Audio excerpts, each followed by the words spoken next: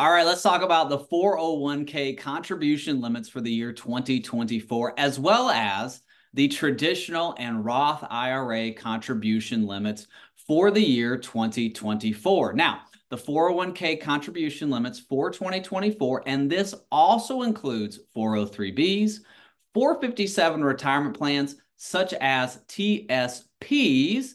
Your new contribution limit is $23,000. If you're over the age of 50, you can put a catch-up contribution into your 401k, 403b, 457 TSP plan of $7,500. So $23,000 plus $7,500 is $30,500. The maximum contribution to a 401k plan, 403b, 457, or TSP plan if you're over the age of 50. If you are under the age of 50, the maximum amount that you can put into your 401k is $23,000. Now, that is an increase of $500 from the year 2023. So we've had an increase in the 401k contribution, but not in the catch-up contribution. So it's a $500 increase year over year. Make sure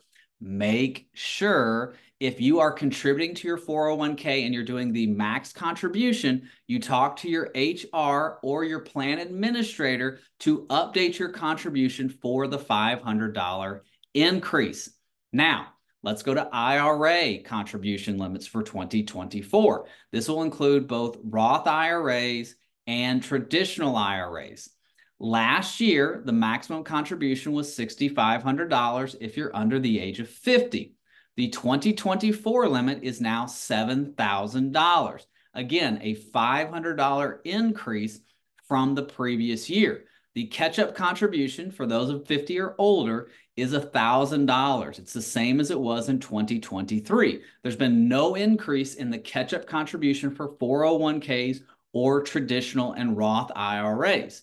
So if you are automatically depositing money into your IRA, your Roth IRA, and you need to put more in, you have to go in and adjust that figure for the new contribution limits. Just make sure you do that through your custodian, whether that's Fidelity, Schwab, Vanguard, or wherever. Okay, now there's been some updates as well to 401ks. So let's talk about those for a second.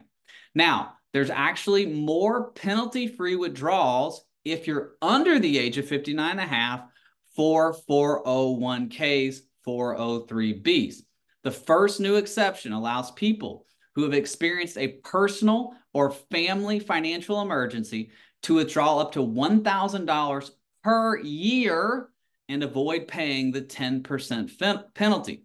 And those who take advantage of this opportunity can take up to 3 years to repay the amount borrowed from the 401k. So you can take $1,000, not pay the 10% penalty if you've experienced a personal or family financial emergency. You will pay taxes on that money if you keep it and you choose not to repay that borrowed loan.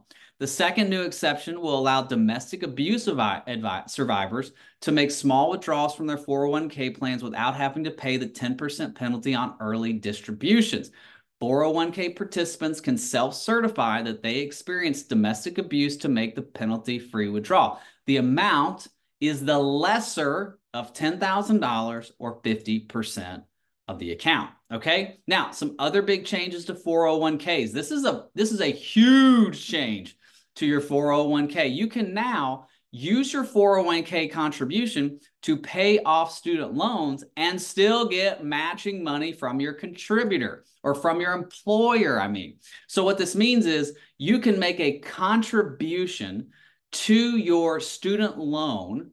Your employer would still put the match into your 401k. Let me show you how this works. And this also applies to 403bs, 457s, and simple IRAs. Okay. Now, in order for this to work, your student loan has to be a qualified student loan payment, which means you're paying off tuition, fees, books, and expenses. Okay. And that means you can receive matching retirement contributions from your employer.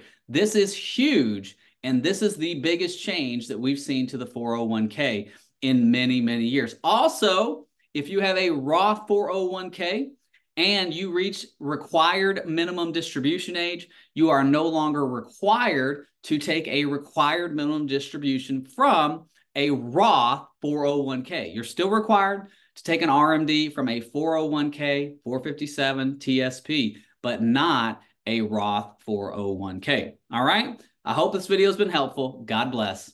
Bye-bye.